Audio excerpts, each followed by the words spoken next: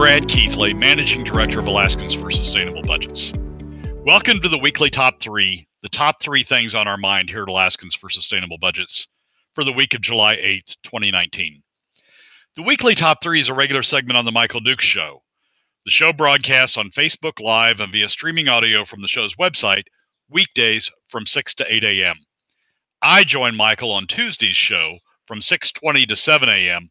for a discussion between the two of us about our 3 issues. We post the podcast of our discussion following the show on the Alaska for Sustainable Budgets Facebook, YouTube, and SoundCloud pages, and on my website at bgkeithley.com. You can find past episodes of the weekly Top 3 also at the same locations. Keep in mind that in addition to these podcasts, during the week, you also can follow and participate in the discussion with us of these and other issues affecting Alaska's fiscal and economic condition by following us on the Alaska for Sustainable Budgets Facebook page and through our posts on Twitter. This week, our top 3 are these. First, we discuss the coming week and where we are likely to be by this time next week. Second, we discuss the huge inconsistency in the economic arguments some are making.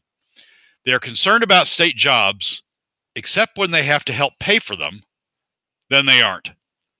And third, an important discussion last week between Senators Shower and Kiehl previews the next phase of the fiscal debate.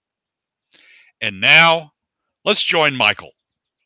Let's take a crack at the weekly top 3. This morning, we're going to start off with a discussion that you and I were having, and that you threw me some stats on.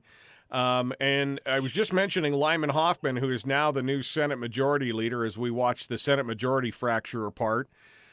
He is saying that he wants to add the PFD formula to the Constitution to remove this political football from the field. Yeah, there was a great interview with Lyman and the local public radio station in Bethel in the week, and it was published yesterday on KYUK's website, and it's a really insightful interview. Whether you agree with Lyman or not, you have to recognize he's been there for a long time. He's seen a lot of changes in the legislature, been part of most of them. Always seems to land on his feet, always seems to land in the majority, and really has, I think, again, whether with him or not, really has a good feel for what the legislature's up to. And I thought it was a very insightful interview, containing a lot of insight, not inciting you to riot, but containing a lot of insight. An insightful interview with Lyman that really, I think, put this thing in perspective. To me, the question really is, where are we in a week? I mean, we've got a hard week ahead of us. We got the veto overrides. We've got a bill now in both at least the Juneau branch of the legislature, the Juneau faction of the legislature, for a $1,600 PFD that had a hearing yesterday on the House side and will likely go through the House and come over to the Senate. And to me, the question is really, where are we going to be in a week? Are we going to advance the ball, or are we just going to sort of be spinning in circles?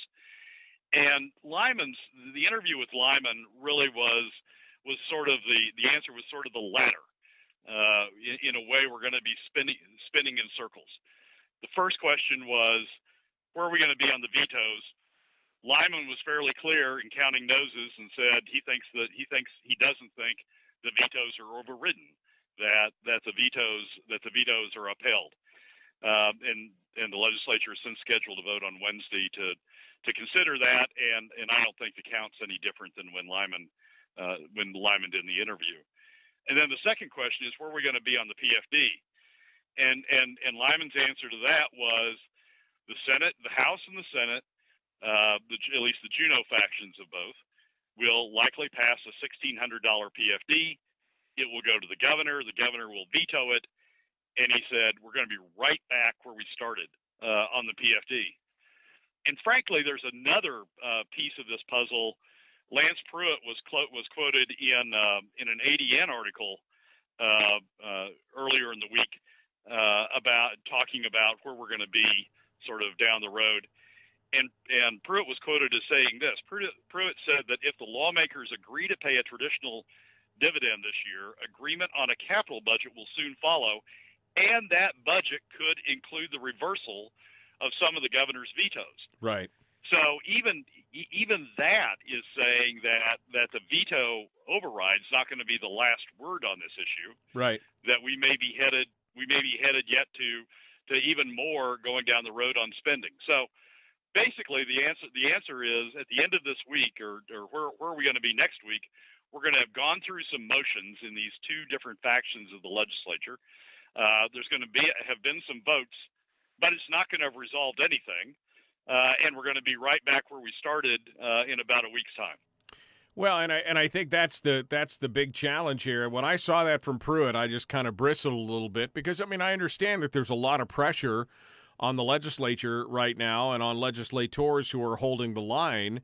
That, you know, why do they hate children and old people and puppies and everything else? Because they're supporting the governor's veto override. But when I did see that from Pruitt, I thought, man, that is such a slippery slope because we could, again, that's how we got to this place. That's how we got to this position where we are overspending because of these end-of-the-year, last-minute compromises that we've continued to see build this budget up to the level that it is right now. You know, exactly right. I think it's a horrible outcome to say that we're gonna reverse some of these vetoes. We're going to vote to uphold the vetoes, and then potentially reverse some of these vetoes in the capital budget. I think that's a horrible outcome. Even with the Dunleavy budget, even with the Dunleavy vetoes, we've still got $600 million deficit. Even if all the governor's vetoes are upheld and no additional changes are made, we've still got a $600+ million deficit. And to say that now we're going to go into the capital budget and we're going to reverse some of those vetoes and add spending back in, that's just we're not only is it a slippery slope, it's falling over the cliff. I mean, we've got a deficit. We've had a huge deficit. We're going to have a continuing deficit even after the governor's vetoes, and now we're going to make that deficit worse again by reversing some of the spending cuts, potentially reversing some of the spending cuts in the capital budget. I mean, one response to that I saw was, well, the governor can veto those again in the capital budget, but if the House Republicans, I mean, if this is Lance Pruitt, the head of the House Republicans, if the House Republicans vote for some of these reversals in the capital budget, then unlikely that we're going to reverse that the governor's going to veto them, and unlikely that even if he does, that those are going to be upheld on veto. So we're continuing to go down the hole, down the rabbit hole, and while we hope that we might get some resolution with that this week, we're really not. It doesn't appear we're going to. Right. It appears that we're just going to keep on going down this hole. He got a little esoteric in this interview, which I thought was interesting, and he talked about his brainchild, his baby, which, of course, is the Power Cost Equalization Fund, which had the money swept out of it at the end of the fiscal year on June 30, and that was nearly $1 billion that got swept into the CBR. They don't have enough money they don't have enough votes to do the reverse sweep to pull that money back out. Is that something we should be watching for?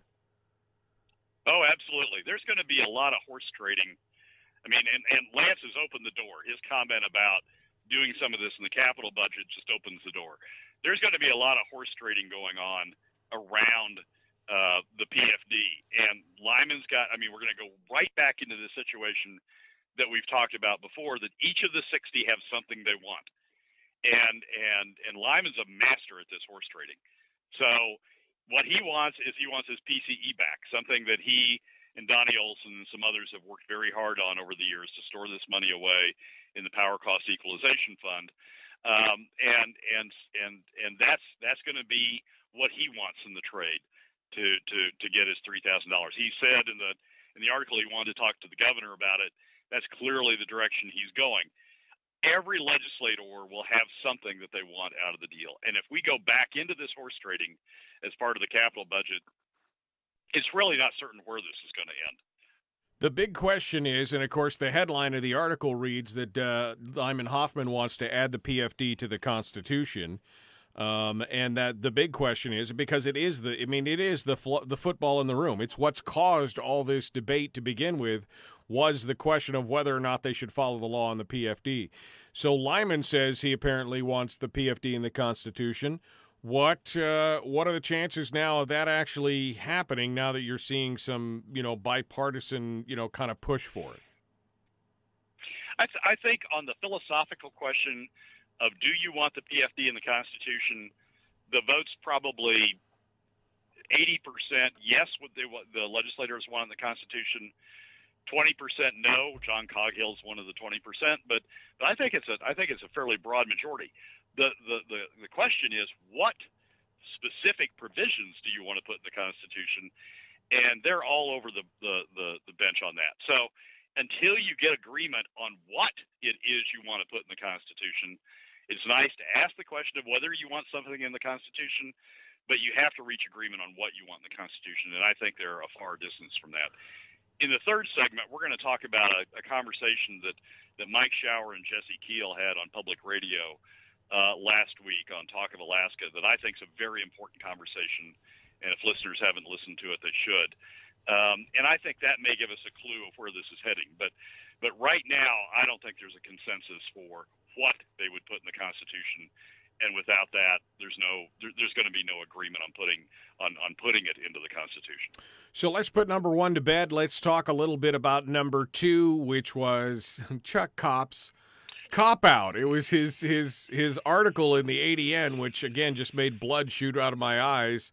What was your thoughts on the commentary from Chuck Kopp? This is Chuck Kopp represents like the third most wealthy legislative district, or at least representative district in the state.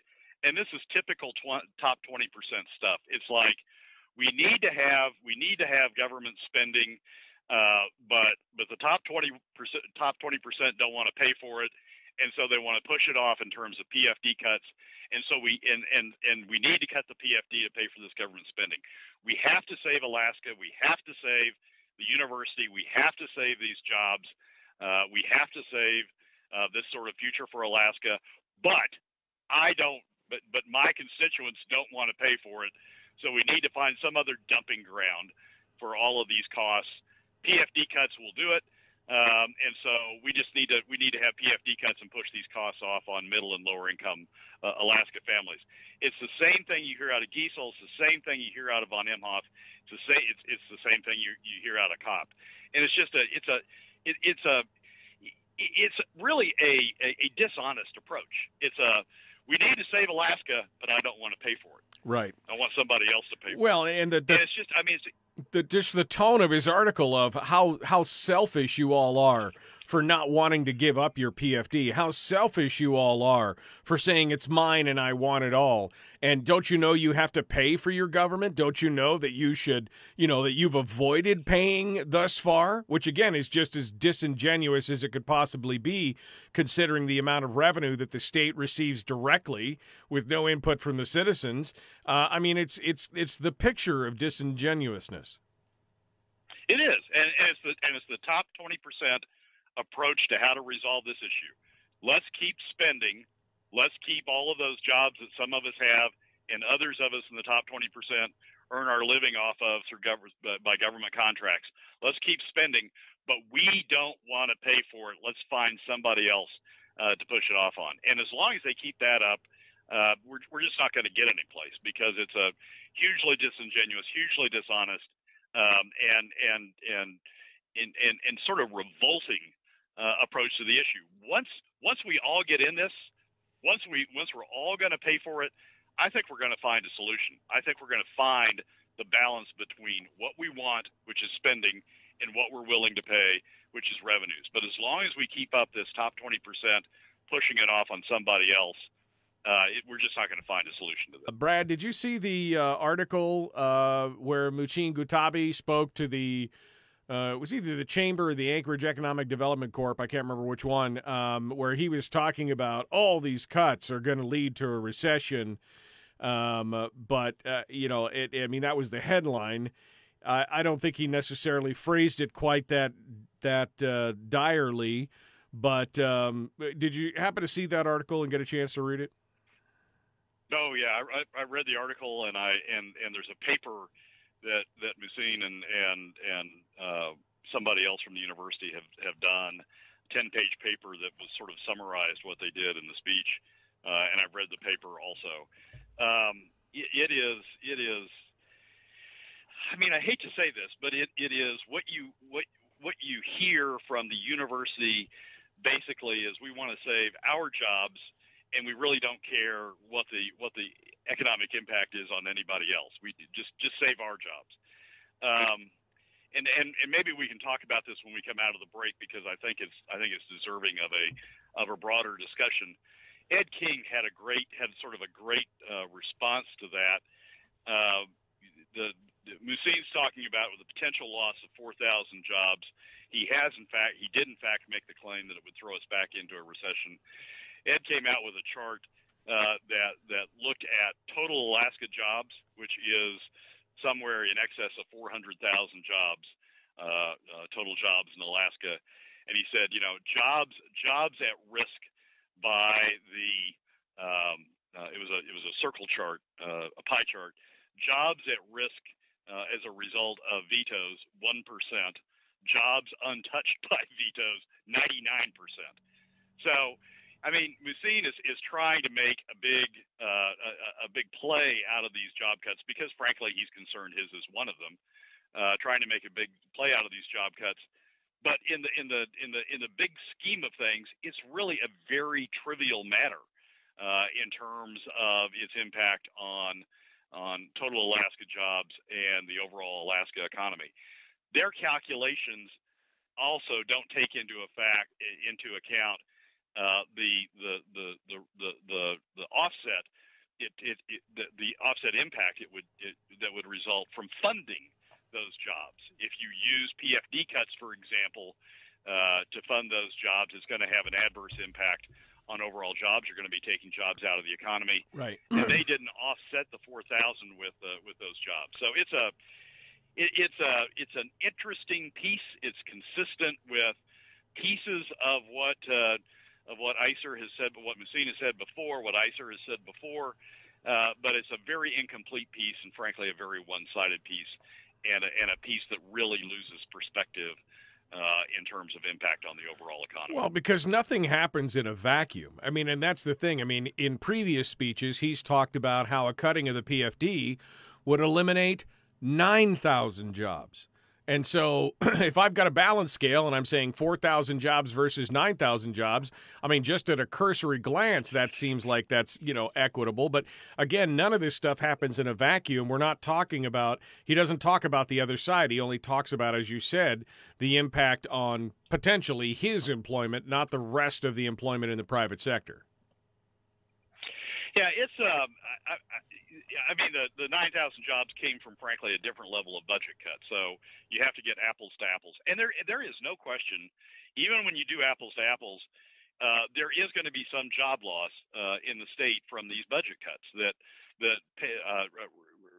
maintaining the PFD in lieu of using that money to pay for government is going to result in some job loss. The PFDs, retaining the PFD, doesn't offset the amount of job loss that's going to occur from cutting government. But but that argument basically is take all the PFD, because you generate more jobs. Take all the PFD and throw it into the university because you would generate more jobs. Heck, take all the PFD and start taxes and throw that into the university because you would create more jobs. There is a balance that has to be struck out there. Between how much you're going to take out of the private sector and put into the public sector, and the balance that the Governor Hammond struck, and the balance that we've had since 1980 is 50% to the PFD, 50% to the citizens of the state, 50% to government, and now government spent all of its 50%, and now it wants more. So you've got to strike a balance someplace. You can't base all this on the outcome of jobs, because by the logic of that argument, you just take everything out of the private sector. You keep taking money out of the private sector and throwing it into the public sector, and keep putting it at jobs. There's got to be a balance. Yep. And I think Ed's perspective on that was the right one. Continuing now with Brad Kiehl from Alaskans for Sustainable Budget. We were talking about our number 2 of our weekly top 3, which was the opinion piece from Chuck Kopp. Any final thoughts on that, Brad, before we sidebar for a minute on the Muhsin Gutabi thing? Well, I think a transition to the conversation about Muhsin's piece is Kopp's emphasis on part of his emphasis is on jobs, that we've got to save jobs. So we've got jobs at the university and jobs elsewhere in government. So we've got to cut the PFD in order to have money to fund these jobs over in government. Kopp really becomes disingenuous in that portion of the argument, because the ICER analysis consistently, not only the one in 2016, but the ones before that, and the ones, frankly, they've done since, the ICER analysis consistently has been you lose the most jobs out of cutting the PFD in terms of raising revenue, that other forms of taxes, sales taxes, income taxes, property taxes, all have an adverse impact, but you don't lose as many jobs out of those forms of generating revenue as you do out of cutting the PFD.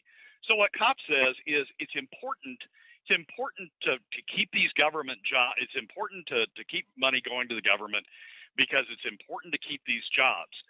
Then when he shifts over and talks about how do you raise revenue to keep those jobs, all of a sudden, evidently, jobs don't matter anymore, because he's leaping to PFD cuts, which have the, quote, largest adverse impact on the overall economy in terms of job loss and in terms of income loss of all of the revenue options. So he's saying we need to keep these jobs. We need to keep these jobs. It's important to keep these jobs. We need revenue to keep these jobs. But once we get over to the revenue side, he's completely discarding the jobs effect and talking about, frankly, what avoids the top 20%, the way of raising revenue that avoids the top 20%, which is to take money from middle and lower income Alaskans. The title of Kopp's article is, as he titled it, is "The Fight to Save Alaska." Really, the title of that article ought to be "The Fight to Save the Top 20%." Right. From paying. Well, because that's the consistent theme of that piece is not to save Alaska jobs. It's not to save Alaska spending. The consistent theme of that article, the only consistent theme of that article, is save the top 20% from paying for Alaska government. Right, and that ties back into Muhsin Gutabi, who spoke to the I think it was Anchorage Economic Development Corp at a luncheon, where he said basically that Dunleavy's vetoes could put us back in a recession because of the amount of job losses, focusing on the university. But again, he neglects to take into account any of the job losses that would factor in with the loss of a PFD.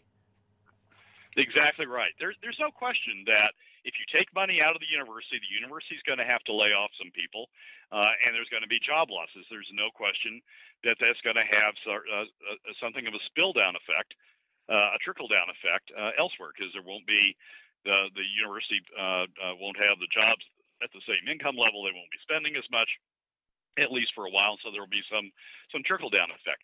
No question about that. But there's also the effect of where you get the money from, and the effect that has on the economy. So if you pull money out of the PFD, if you cut the PFD to spend over in the university, you're going to have job losses from where that PFD money would otherwise go.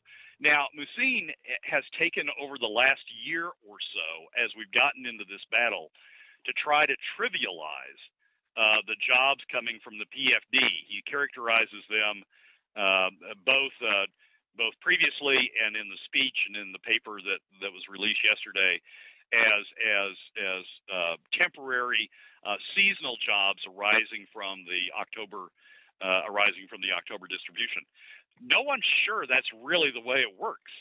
I mean, there are a lot of people who think what really happens with the PFD, with a large segment of the PFD, is people pay down credit card bills or pay off bills that have been incurred over the prior 12 months. Well, the spending that went on through the credit card or through other means through the prior 12 months generated jobs during that 12-month period.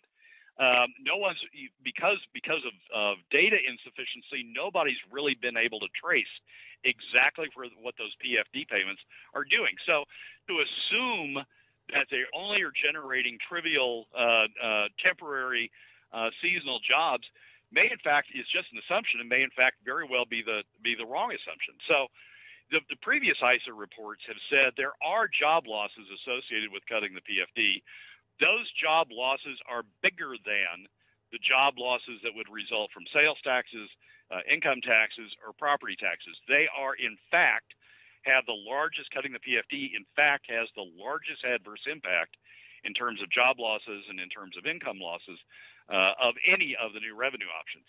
And we've seen, and the report they released yesterday just doesn't take that into account. He when asked about it, he trivializes the job loss on the PFD side and just doesn't take it into account.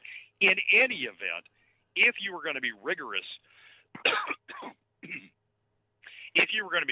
about this jobs issue, what you would do is say, okay, we're worried about jobs, so we need revenue to come over to the state side, the public side, so we can spend money on the university and maintain jobs there.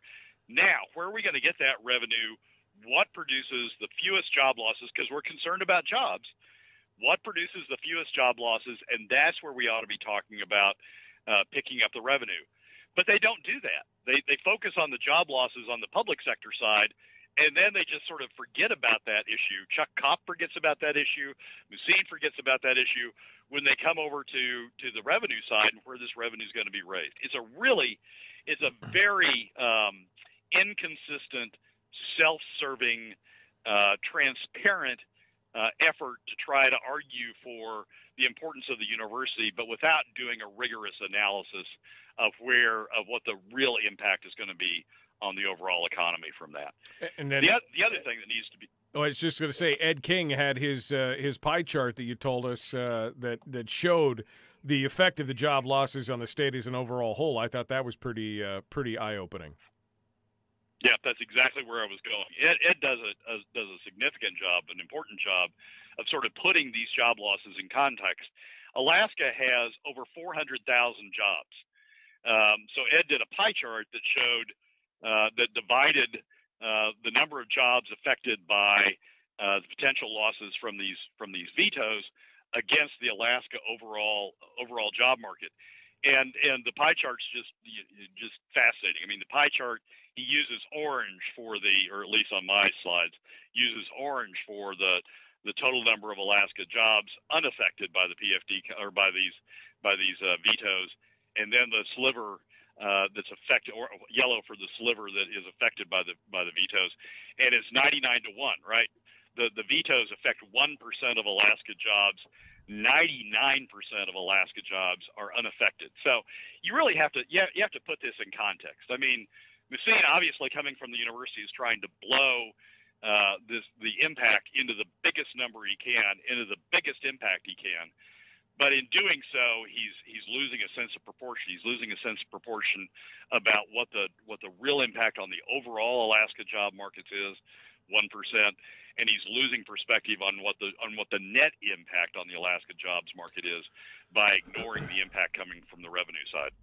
Well, we've nearly run the clock out here. We got less than 2 minutes. Can you summate the third topic, and maybe we could take it over the top of the break here? Yeah, there was a discussion last week on Talk of Alaska, which is the public media, one of the public media talk shows, and the podcast is available on the Alaska Public Media website. I commend it to anybody who hasn't listened to it.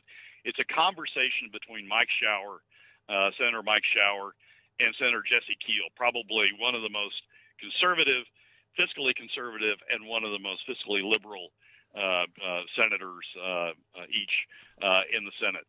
I think it's a huge insight into where we're headed on this issue and where we may find the solution. Basically, it was supposed to be about the PFD, but basically it put the PFD in the context of the PFD is one option for raising revenue, and it has a lot of downside. And so the conversation was sort of evolved into more, how are we going to raise revenue, which is the real question. What's the right way to raise revenue if we're going to have to raise revenue? Not just focused on the PFD, not just assuming that's the right answer from the outset. Again, if people haven't, anyone who's listening who hasn't listened to that conversation, I think will benefit from going back and listening to the podcast, because I think it's a roadmap on where this conversation about fiscal policy heads next. Right in the break right now, Brad Kiehl continues with us for just a few more moments here. You want to expound on any of that, Brad? Yeah, I think the conversation between Senator Schauer and Senator Kiehl was very professional. Was no name calling, no trying to slip in quick sound bites. It was a very good conversation, and I think, and I truly think it's a conversation that we're going to evolve into. It's a conversation that many wish we would have had over the last 7 years as we've been running these deficits. Many wish we would have had during the course of this last legislative session. And maybe it's a conversation we still won't get to for yet another year or 2 years or 3 years. But it's a conversation that really focuses on the core issue.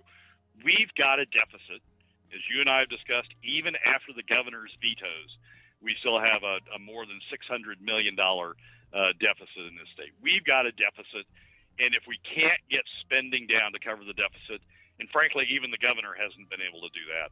If we can't get spending down to close the deficit, we're going to have revenue from somewhere.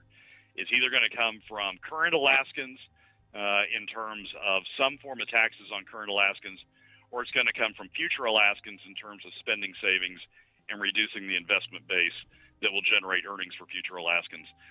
Both Senators Kiehl and Schauer, I think, quickly dismissed kicking the can down the road and imposing this burden, imposing the mistakes of this generation on future generations. I think both of them dismissed closing this continually, perpetually through drawing down savings.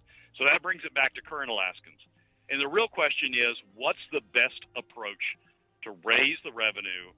Since we're going to continue to have these deficits, what's the best approach to raising revenue to close those deficits? People immediately want to jump to the PFD, the top 20%. Right. Immediately want to jump to the PFD and say that's the way we need to close it because that has the smallest impact on them. But that's not the right way to do it. The right way to do it is consider the impact on the economy, consider the impact on Alaskans overall. And that's what Senator Kiehl and Senator Schauer's conversation was about. I think it's a great conversation. This is Paying Dividends, is that right? That's the name of the podcast? It's the PFD debate. It's Talk of Alaska, the Talk of Alaska segment of the Alaska Public website, and it's the title is the PFD debate, June 28th. I can send you to the link in the chat room. Okay, here, yeah, quick. I just linked the wrong thing, so I'll be looking for it here, and we'll look at that here. Talk of Alaska. I'll see if we can find the link and post it up in the chat room. Brad, we're down to this last week here. Like you said, I mean, this could be kind of just a wasted week as we basically bloviate back and forth on both sides. I mean, where do we go on this? What do we do? This week isn't going to resolve it, Michael. I mean, we're going to have the override. The vetoes aren't going to be overridden. The vetoes are going to stand. But then people are going to talk about supplemental funding in the capital budget. As Lyman said, both the House and the Senate are going to vote. At least the Juneau factions are going to vote for $1,600 PFDs. The governor's going to veto them and send them back. We're going to be at this at least for another month. I think the real hard deadline. There's two hard deadlines. One's going to be getting the state portion of the transportation segment of the capital budget done, and that's less than $100 million. But getting that done so that we don't lose the opportunity for the $1 billion in federal funding that we get from the transportation budget. That hard deadline's at the end of July. The next hard deadline, frankly, is at the end of August, the 1st of September, which is when we really need to know what the PFD number is going to be. And frankly, just like happens in D.C., I think this is going to stretch out to those two deadlines. I don't see any movement by either side in advance of being under the pressure of those deadlines. So I think we're going to be at this for quite a while longer. Yeah. Well, I mean, and I was afraid of this when we watched this, as this PFD becomes a political hot potato. Reason number 385 why it needs to go into the Constitution as the correct original formula, simply just to eliminate this discussion. Yep.